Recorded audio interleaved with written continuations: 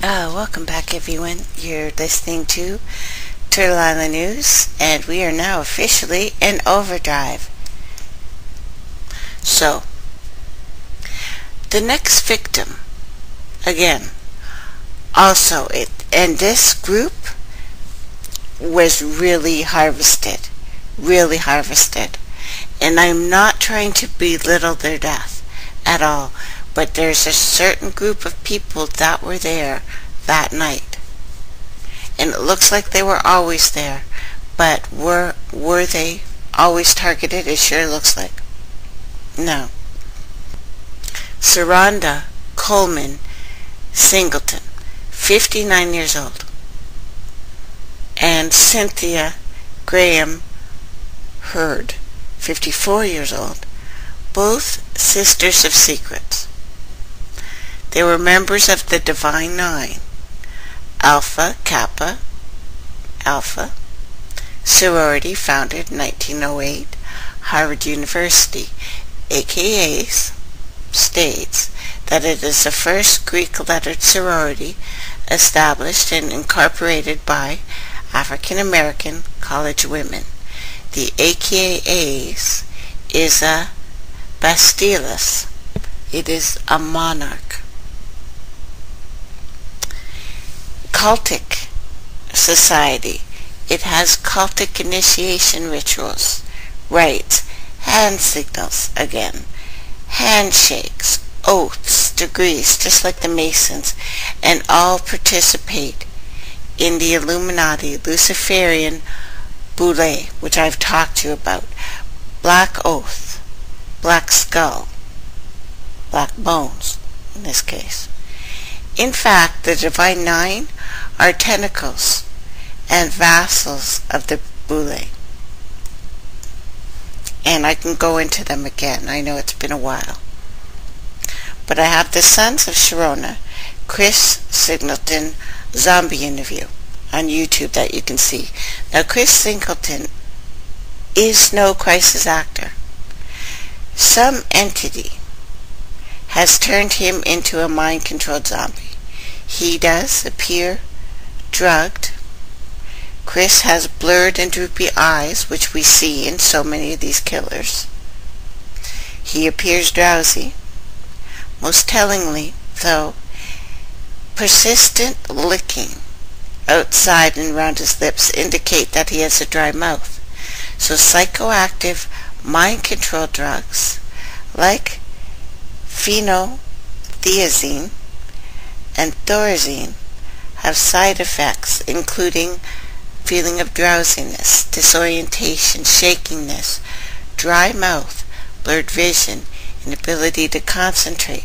Psychoactive drugs like prolixin and thorazine can turn a victim into a virtual CIA, MKUltra, mind-controlled zombie. Now, if that is the reason for the Magic Mike extra large dancing zombies that come to your house to clean, I say let's spray that shit. I'm just kidding. Okay, moving on. Dylan Roof also plainly displays the same telltale signs that we have seen over and over and over again of this dry mouth. Now, according to an article, sorority celebrates Michelle Obama's acceptance. New York Times, July 14th, 2008. Michelle Obama accepted honorary aka membership prior to President Obama's 2008 election. Hillary Clinton declined the membership. Now, Myra Thompson, also a sister of secrets, member of the Divine Nine, Delta Sigma Theta sorority, founded in 1913, Harvard University. They make no bones about their Masonic roots. And most direct line of the descendant of the Greek societies to America is Freemasons called Masons. Historians of American fraternities and sororities trace most of our rituals and ceremonies and rites to the Masons. An examination of the Masonic rituals open to scholars suggests that our founders, well, when I say "are," it's loosely, also influenced by Masonic rituals, symbolism, initiation experiences. Now this goes back to everything I've told you up until now, how the rites were taken, distributed, reformatted, and set out. This is also part of what happened after World War I, when guys actually said, you know what, we're not killing each other, and left, and why it all had to change. What if a lot of this history isn't even the 500 or 600 years ago that I told you? What if it's a couple hundred years ago? We can't prove that either way, but it's interesting. And there's definitely something going on here. Delta Sigma Theta sorority. Incorporated, Grand Chapter, Candidate Syllabus, 1987, page 30. Delta Sigma Theta sorority. Rituals, ceremonies, heavily influenced by Illuminati, the New Brotherhood, consistent with all the rituals, all the ceremonies of the Great Beast, the 666, the Aleister Crowley, who has initiated each and every one of us by his teaching of Hollywood and United States being the head of ritual order of imagery since Hollywood's inception. Phantasmagoria. They've told you about everything we put on TV, and know that that includes the news. All the movies. United States is doing all of that stuff. Behind all of that stuff, we cannot look at... Israel has not come out with a really good movie. They are not in charge with this. They are not in charge with the massive mind control. They are not. It's here. Now, Minerva, goddess of wisdom, one of the strongest, most admirable goddesses of antiquity, chosen by the founders as the patron of the sorority. Patron in itself means they know a little bit more about what this being is, but we'll go on. She serves merely, though, as a symbolic representation, something desirable. Attributes of mind, body, and spirit. The goddess's name derives from ancient roots for mind and control. Her domain is intellectual. Minerva, inventor of music. So is it not fitting that the attributes they look for, influential in the minds of spirits and demons, and control that is done by what? Sound and frequency, lights and flashing things. They're calling it these sorors. Compromise Minerva's circle of wisdom. The college-educated women seeks to become wise rather than smart. This is why Minerva, the goddess of wisdom, is our sorority mentor. This is from the intake program, Delta Sigma Theta sorority. Now, according to John Robertson's proofs of conspiracy, now this is back in 1798, so know that our brothers and sisters were looking into this stuff. They were not blind, not each and every one of them. And there were brothers and sisters of all races, all places on this planet, who have always not been bent at the knee. Those people are usually killed, but they at least try.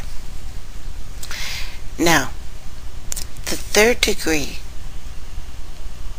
of the Illuminati, Bavarian this time, is called the Minerva, or the brother of Minerva, in honor of the goddess of learning. Later, this title was initiated in the first initiation of the Great Beast, Aleister Crowley's OTO rituals, Ceremony of Minerva, and the first degree. Also, Illuminati Masters of Minerva. The official sigil of it is that of the Owl of Minerva. The little owls they have there.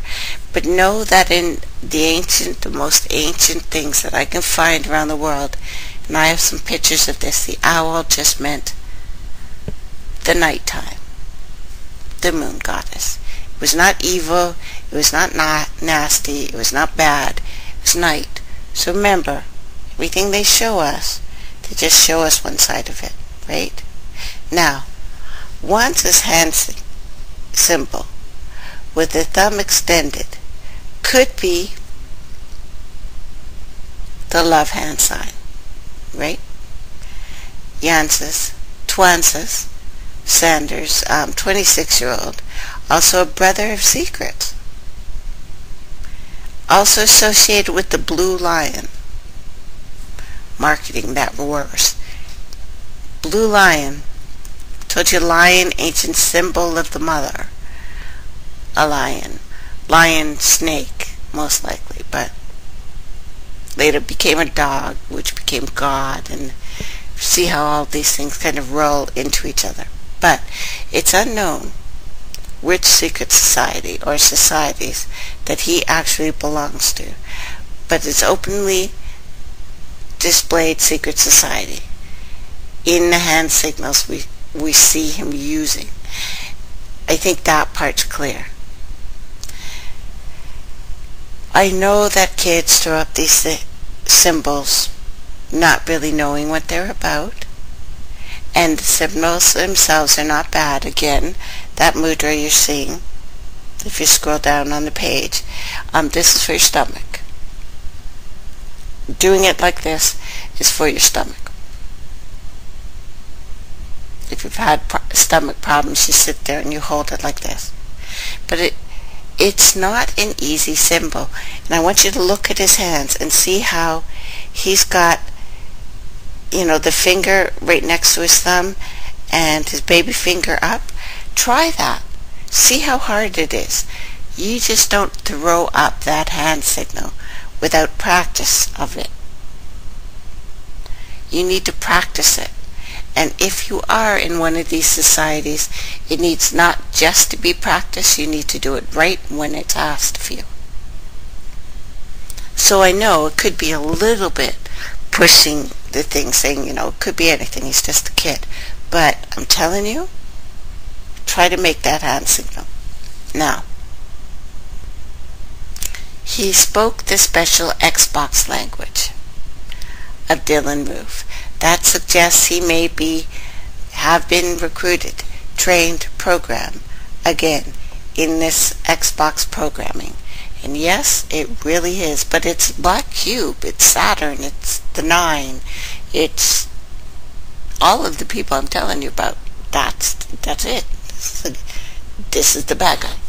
So, Germany's homicidal, vampiric, Manuela Ruda, with the thumb extended, with the devil horns. Certainly, it's not a love sign when this thing does it. The drama, or the dragon ma, or the drag queen, the drama queen.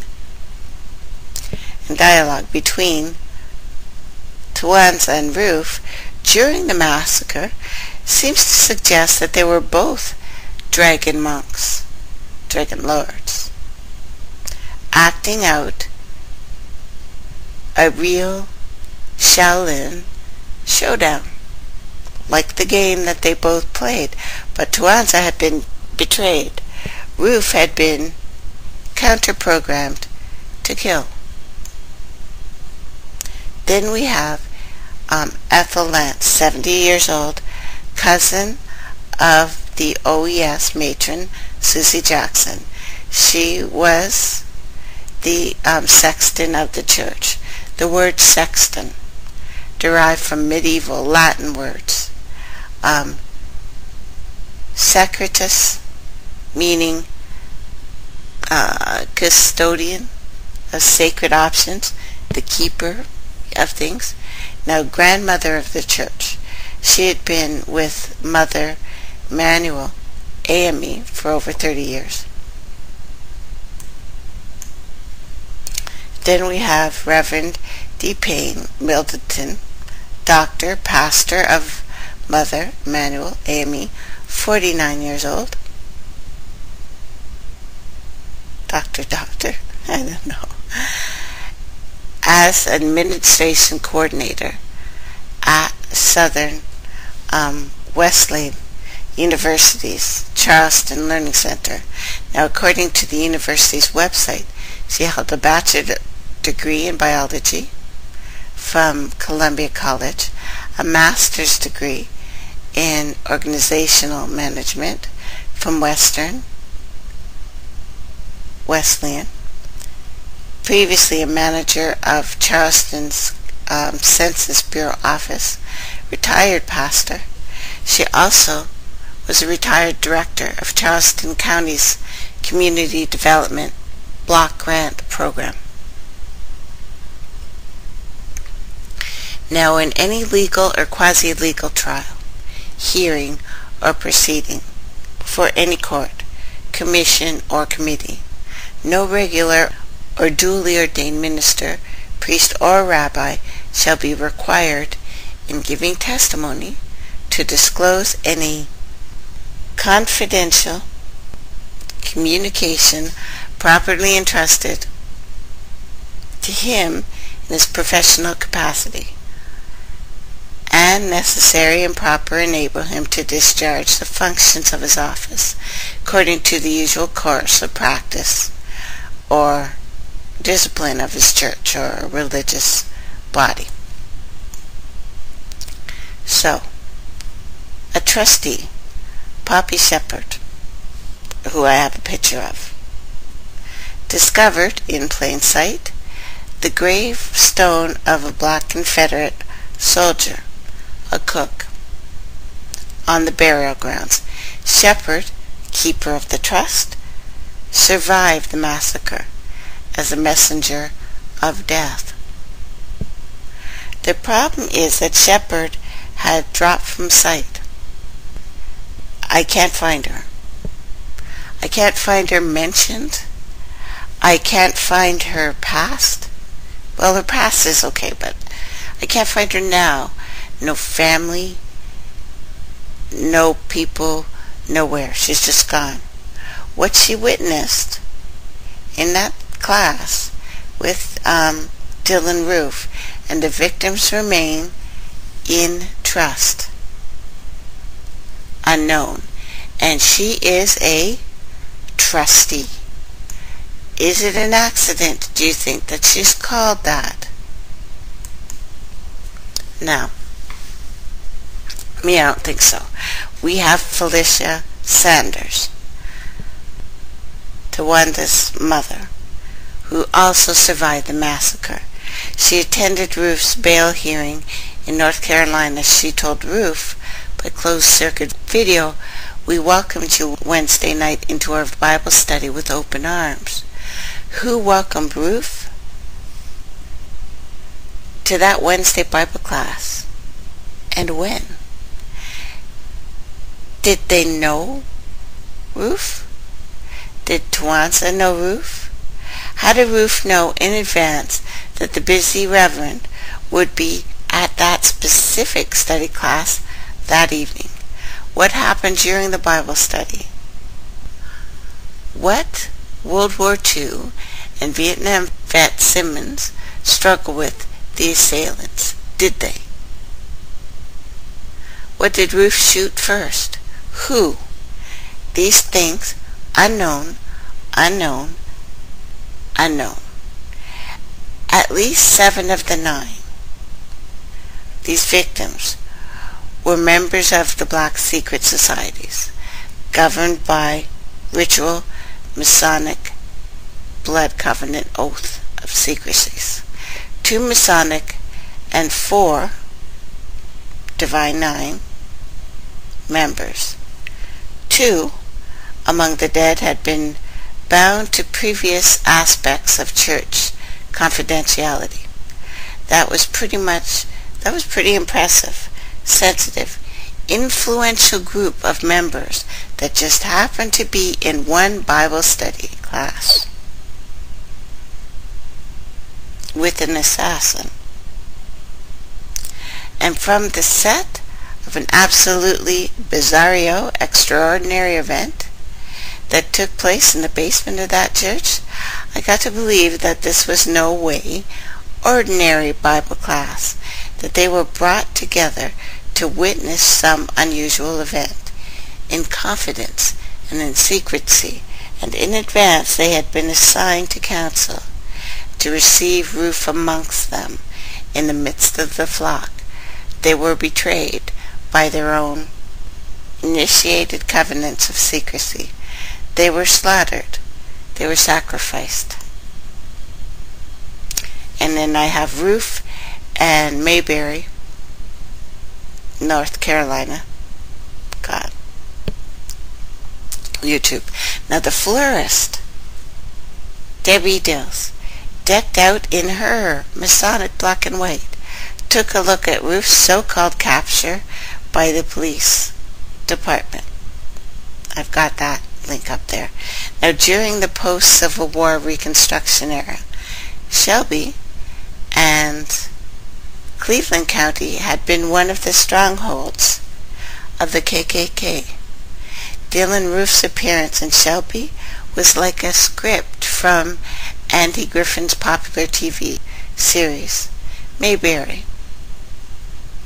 Even Police Chief Jeffrey Ledford talks out of the side of his face like Gomer Pyle and like Goober. You guys remember those?